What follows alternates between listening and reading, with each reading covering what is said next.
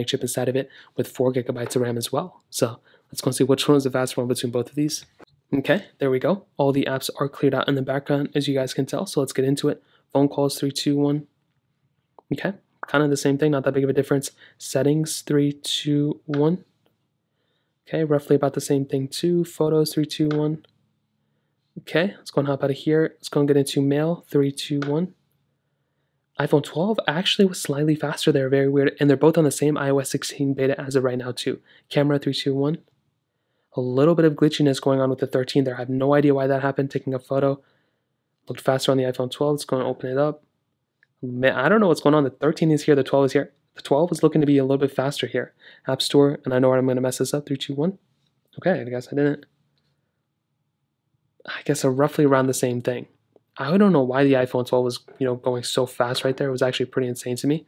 Hopping out of this one, let's go and get into something like some of these third-party applications that I have on both.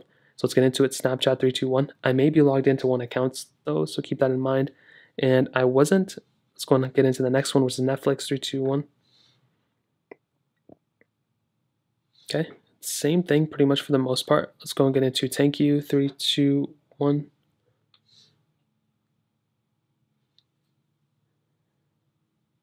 I think the iPhone 13 was slightly faster there. Hopping out of here, let's go and get into Stack 3, 2, 1.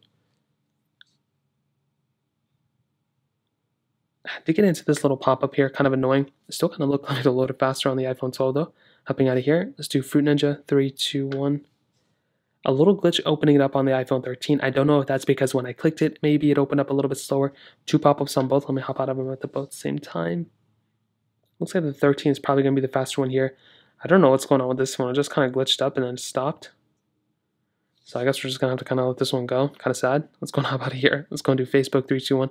I may be logged into an account here too. Make sure you guys follow me on Facebook and like that Facebook page. Let's go into Twitter 3, 2, 1.